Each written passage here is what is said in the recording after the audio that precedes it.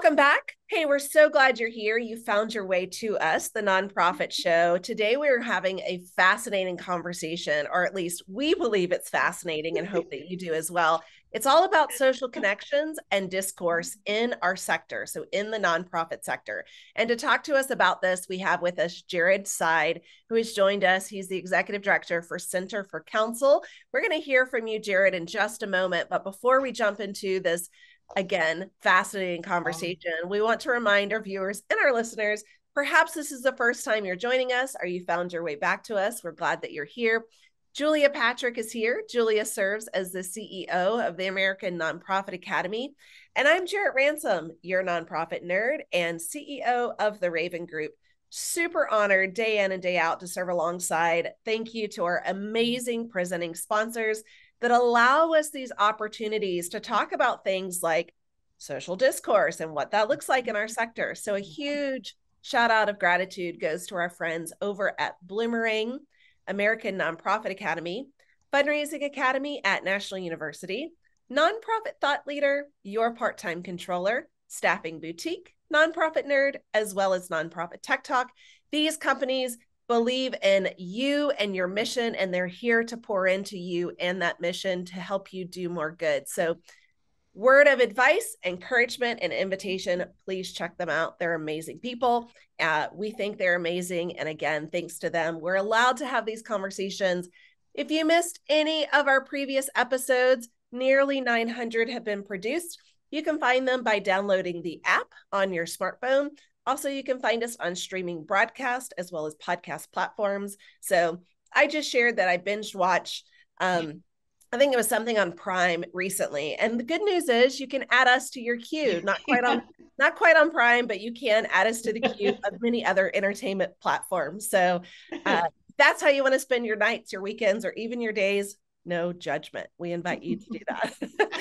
So Jared, we are thrilled to have you here with us. So our viewers and listeners, again, today we have in studio with us, Jared Seide, Executive Director, Center for Counsel. Welcome to you today. Thank you so much. I really appreciate the invitation. I appreciate everything you guys are doing, how you support the sector, how you host and encourage these conversations. It's really critically important that we find each other and engage, and using a platform like this is so convenient. Who would have thunk it that we would be spending so much time opening our laptops, but that we can find each other and find these critical conversations and folks who really care is really brilliant. And I applaud you for creating a forum for these conversations to continue to emerge and nourish all of us in the sector. So thank you. Thank you. I love that you said you use the word find, to find one another, because it's really hard to look outside your own windows when in the nonprofit sector we're so frenetic and frantically trying to work with our own topic and our own mission, and to actually open up and look around us and see what's going on. Sometimes that's a challenge. So talk to us about your work, because it's very interesting. You're based in Los Angeles, correct? But you do work all over. All over the world, from Rwanda and Bosnia Herzegovina to New York, Florida, around the country, and in Los Angeles where we're based. And I think it is something to find one another. I appreciate your saying that, Julia. I think at its heart, this work is really about understanding how we can make the world a better place, how we can leave the world better than we found it, how the generations to come will benefit from the work that we do now, and how effective we are in serving our mission. And in that way, we are all aligned, and we can sort of come alongside each other in trying to work together in different spheres. And I think it's always important to remember that we're all on the same team, team humanity. We got to really recognize that each of us has a contribution to make. Center for Counsel is an organization that teaches communities and organizations and individuals to create these structures of belonging. We'll talk more about that, but I will just say that our work involves trainings in the practice of counsel, which is intended to promote communication, to enhance well-being, to build community, and maybe most importantly, to foster compassion in the world. in council, individuals learn to come together and set aside disagreements and judgments and all the noise of the outside world, and really just show up to listen attentively and to speak authentically. And that is surprisingly difficult to do in our fast-paced world. So Well, I was going to say, like, this is so needed. And, one of the things Julie and I have talked about over the last 4 years is the pandemic's plural, right? And really looking at the divisiveness of our communities, of our families, of our leaders, and really looking into this. Some of that divisiveness does bring us to some loneliness, isolation, pulling us into moments of despair. Our mental health crisis is through the roof, right? So can you talk to us about the impact that loneliness and isolation might bring to someone? according to the US Surgeon General, the nation's top doctor, we are experiencing an epidemic of loneliness and isolation. He has issued an advisory. When the Surgeon General issues an advisory, it's when we understand that smoking is bad for us, or that we have an AIDS crisis. This is like serious. Right. Over half of the American sort of public experiences loneliness. We know this to be extraordinarily pervasive. And the bottom line is that human beings are wired for social connection, and we've become increasingly more isolated, which is a problem. Social connection is as essential to our long-term survival as food and water, science is now showing us. And that is kind of a wake-up call for us. So the lack of social connection in our lives has serious health risks. And obviously there are, mental health implications, anxiety, depression, even drug abuse. The substance abuse kind of epidemic is very much related to the feeling that we are isolated. But apart from all those sort of mental health implications, there's real health impacts. Our immune system suffers. There is greater risk of hypertension and diabetes and stroke incidents and Alzheimer's and all kinds of, there are studies that actually suggest that the lack of social connection is as bad for us as smoking 15 cigarettes a day, literally, in terms of our health. And that's an incredible statistic, and that science is now supporting this, and that the Surgeon General's office is now recognizing this and saying, social connection significantly improves the health of individuals as well as the well-being of communities. And, socially connected communities enjoy better health, but they're also more prepared for and able to respond to crises, to disaster situations. Sure. They experience greater prosperity and less incidents of crime. There are all kinds of reasons why social connections benefit individuals and organizations and communities. And we've lost the ability to nourish that to the point where we are getting sick as a nation, as a people. And we've got to do something about that. And we're really kind of compelled by this science. We kind of know it in our heart that it just feels bad to be disconnected. But now we have, this extraordinary Surgeon General sort of saying this to many of us and saying, we need to adjust the way we think about supporting policy and funding and prioritizing ways we can come together and find one another again, that our nation's health depends on it. Wow. That is so fascinating to me. I think back to the way our families have evolved. I personally live about 3,000 miles away from my family, my core family. But at one point in our life, right, like you moved out of your childhood home into your next family's home, right? Like looking at how do you keep this family unit going forward. I also have had the great privilege of playing on a Latina soccer team, whereas the entire sideline, Jared, was filled with family of all ages, right? We don't see that in I didn't see that in my, other American leagues. That sense of family, that sense of belonging, I personally have seen it and witnessed it in my own life. And I'm curious if you can talk to us more about these structures of belonging and what that looks like for us and our communities. Yeah. There's some wonderful kind of thinking about this, going back to Robert Ludlum and Bowling Alone, and understanding that while people were beginning to enjoy the sport of bowling, their bowling leagues were falling apart. Block parties and neighborhoods were no longer active, and that there's something about social capital, the way in which we thrive as a culture when we really emphasize coming together, that was being lost as we sort of retreated into our silos. The activities were changing, and it was impacting. And then Peter Block's work on community, and ultimately Vivek Murthy, the Surgeon General, writing this book Together that kind of compiles all the science around this, and really is a wake-up call to the fact that most of us live lives in which we are that far away from family.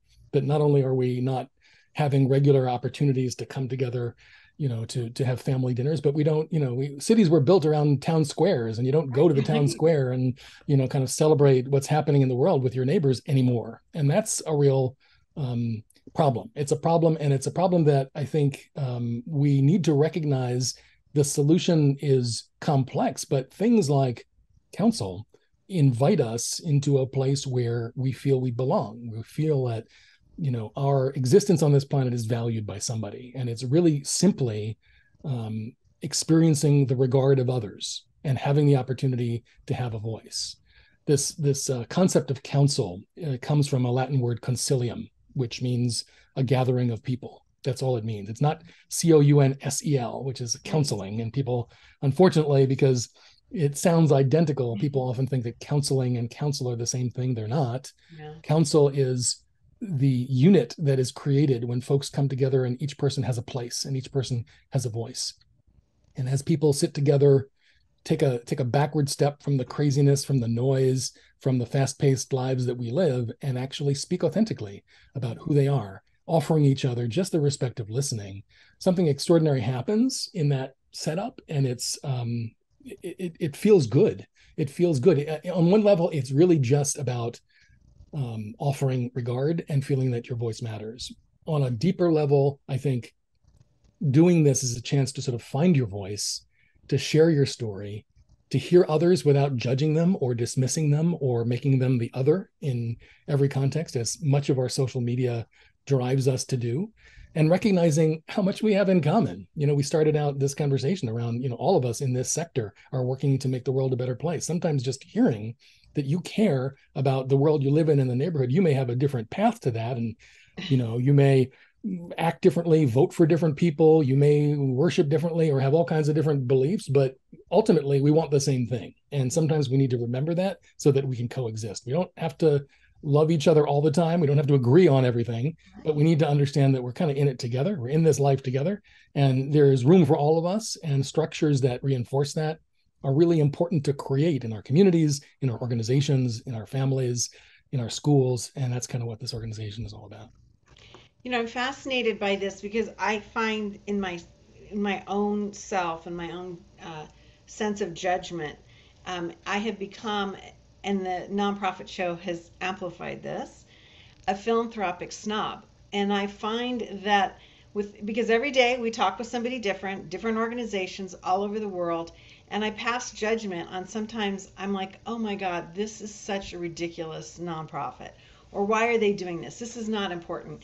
And it's a really interesting piece of myself that I don't appreciate, because I see how polarized even the nonprofit sector is, and how that used to be the bastion of love and hope, and we could be more tolerant. But I don't know if you're seeing this, and I ask you both this question: are we becoming more polarized within our own sector, thinking that our programming is the only way, our programming is the right way, and stripping our own collective approach that we used to share, and driving more into those silos as you spoke about? I mean, Jarrett Ransom, do you see that? It's fascinating. I've seen, again, this huge evolution over time. I believe wholeheartedly in having civil discourse, but I do know that a lot of us aren't comfortable in that space. And we often listen to respond as opposed to simply listen. And it's fascinating, to hear so many different organizations. I still take it back to perhaps it's that belief in a finite amount of financial resources, right? Like we've become perhaps a little more cutthroat because we don't come from a place of prosperity consciousness and abundance. We come from this place of scarcity, right? And the more we perpetuate scarcity, the more we become hoarders, the more we become outliers to say, we're not going to partner, we're not willing to partner, I'm not willing to consider this conversation. I see that, but I also see other people that have really embraced the other, which is essentially, Jared, what you're sharing with us today. And I so appreciate it. And I even look at how volunteers play a huge role in our community, but I'm curious if you're seeing councils, I don't know, popping up or being performed, right, from our community leaders. Like, is that happening more and more? Are you seeing that? I think you're onto something, and I think it's a really important conversation to have. Council is an incredibly effective way of combating what we sort of look at from a neuroscientific lens as dysregulation. So from the point of view of our autonomic nervous system, when we are in a scarcity mentality, when we do feel like there's not enough and I need to get mine and you're winning means I'm losing, right, we are activating this fight, flight, freeze sympathetic tone. And when we do that, our prefrontal cortex is shut down. We don't reason, we don't listen, we can't be relational in this sort of stressed out fear state. And so our autonomic nervous system is working against us in that moment. We don't hear each other. We can't really work with each other because we can't be sort of attuned to where the other is coming from. And everything looks like you're with me or you're against me. And I think this concept of us and them is a really dangerous one. Our new initiative is called Beyond Us and Them. And to me, this is really what we're trying to do. Council is a sort of surprisingly effective way to get folks to step away from that, to understand, okay, I am dysregulated in this moment. I'm not listening. I can't hear. When your mom used to tell you, count to 10. That was a neuroscience intervention. She didn't realize it perhaps, but she was telling you to activate your prefrontal cortex, because that's where you hold the concept of abstract, thought and numbers. 1, 2, 3. It interrupts this fight, flight, freeze sort of cascade that is moving through your body. And so there are things we can do. There are things we can train so folks can become more self-aware of what's happening in this scarcity mentality, and understand that sometimes when you're writing a grant and when you're presenting and when there are things that require you to really sell what you do as being the most effective, in that case, it may be helpful to really promote yourself. But in many cases, being relational and understanding we are all in it together, there isn't a need for us to be competitive. You are not a threat to me, can help us activate a part of us that is attuned to relationship, to collaboration, to cohesion, to trust. And together we can create something, whether that's within your family, within your organization, within the sector, within the culture. We've got to be able to move to that. And many of us don't have the tools. We're just not resourced in understanding what's happening with our nervous system and how we can intervene.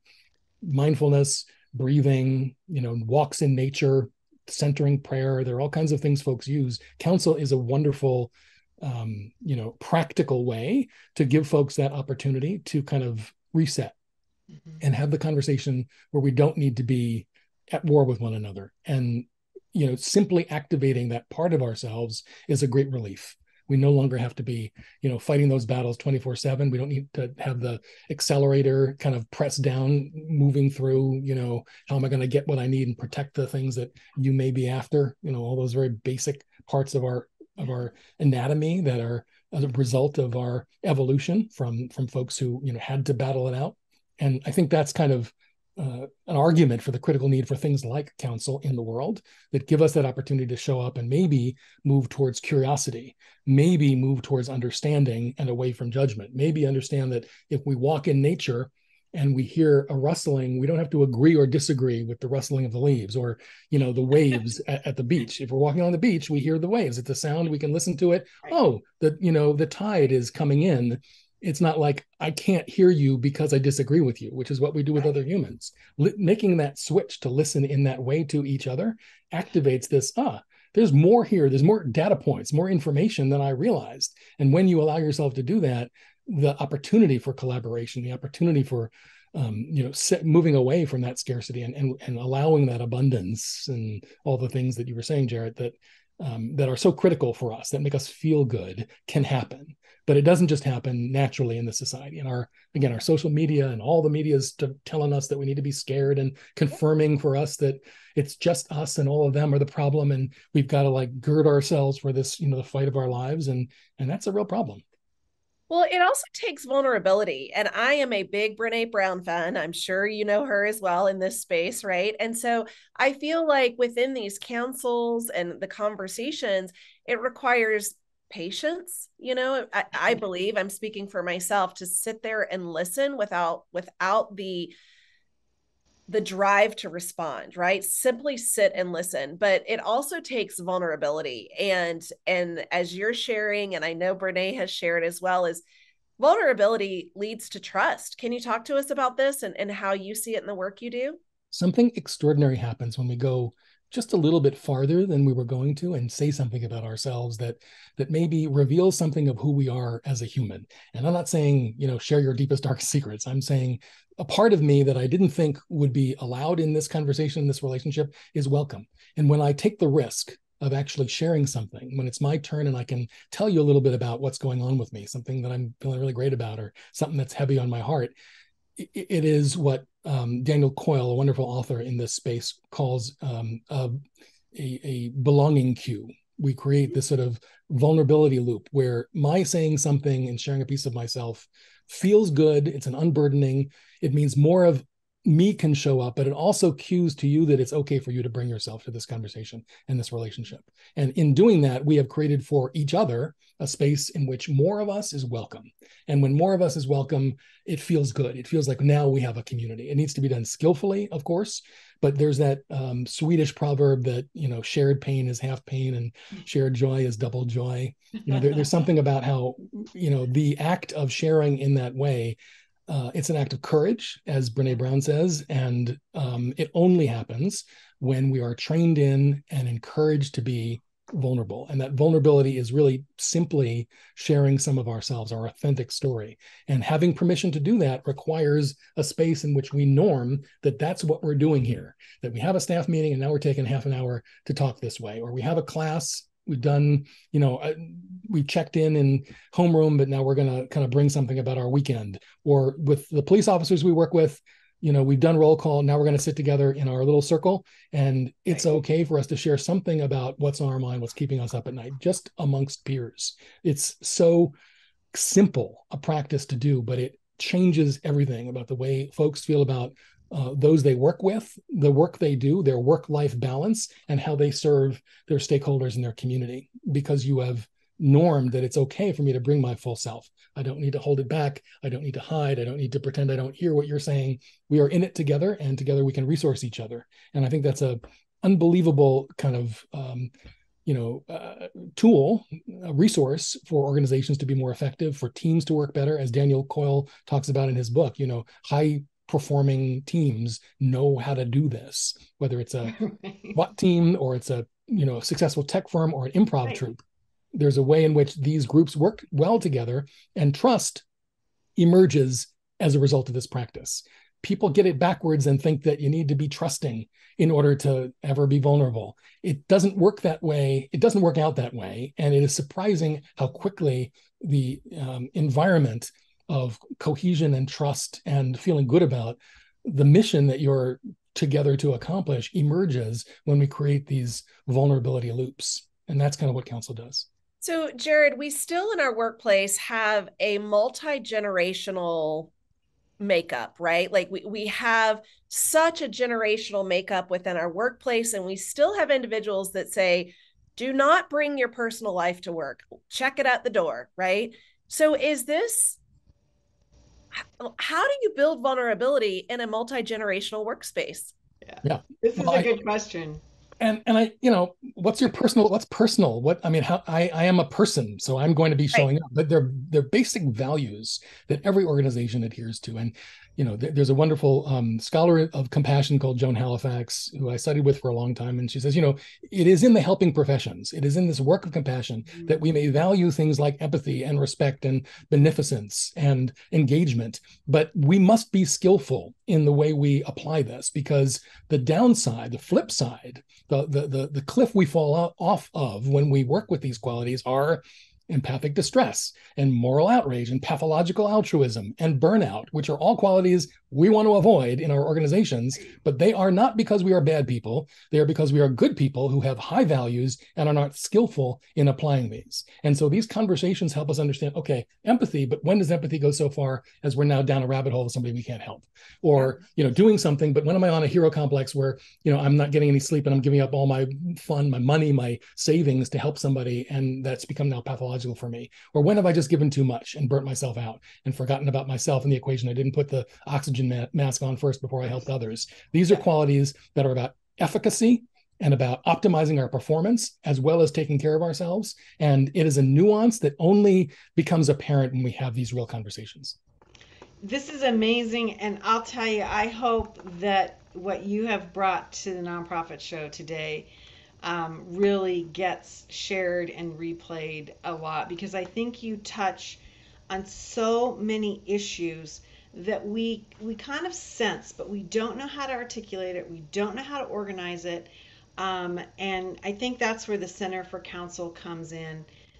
It's really an amazing organization that you have, and we've only scratched the surface. I mean, your international work is really remarkable, and you yourself have really led the way for so many. Check out Jared's work. He's the executive director, Center for Counsel, centerforcounsel.org. Really an amazing website that shows you their work and what they're doing in person, things that you can join online. Before we let you go, I really want to make sure that we also highlight your book, Where Compassion Begins.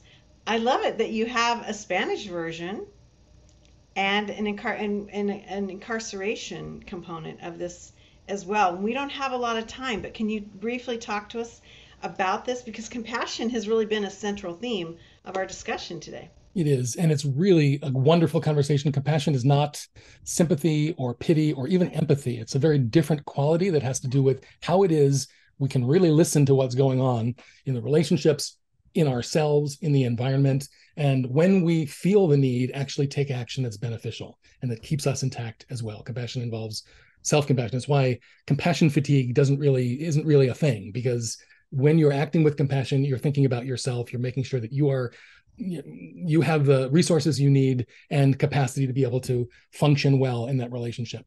This book came out of the work we've been doing for a great deal of time. There is a version for incarcerated folks. We're in 29 prisons in California, working with thousands of incarcerated folks who've paid their debt to society, who are coming back as citizens and really don't have tools to be able to take the next step in their lives. So the book is translated into Spanish as well. It's something that we use not only with folks in prison, but we use it with educators, we use it with all kinds of first responders, and we use it with law enforcement. We have a partnership with the Department of Justice where we are training local police officers and correctional officers to understand how we can bring these resources to bear in the work we do. These folks are entrusted with protecting the public safety, and they are really under-resourced to deal with folks who are experiencing, in some cases, the worst day of their lives. These tools that we can use in order to be of service to protect and serve communities, but mostly to take care of ourselves and our loved ones and sustain a career so that we can actually, enjoy our retirement and not wind up a statistic.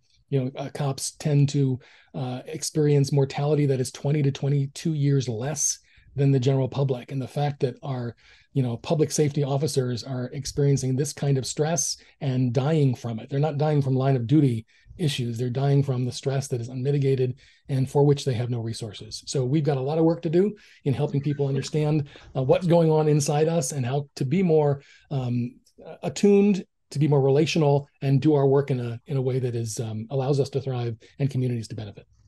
Amazing. Yeah, Jared, thank you. Yeah, it's been a magical conversation, and we really do need to explore some other topics with you. It's just been wonderful. Again, I'm Julia Patrick, CEO of the American Nonprofit Academy. I've been joined today by Jared Ransom, the nonprofit nerd herself, CEO of the Raven Group. Again, we have sponsors that allow us to have conversations like this. They bear no part of our editorial content or who we determine we're going to have on the show and what we're going to talk about.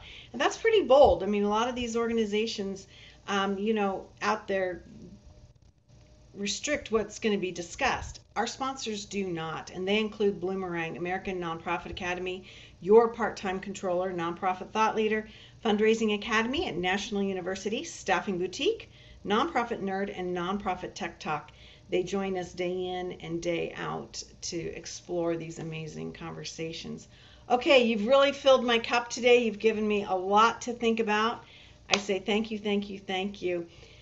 Jared, we have a sign off every day, and sometimes I have to admit it takes on a different sense of what this conversation means. But our sign off goes like this, and that is to stay well so you can do well. Thank you so much. It's really been a pleasure to have you on the Nonprofit Show today. Thank you both. Really.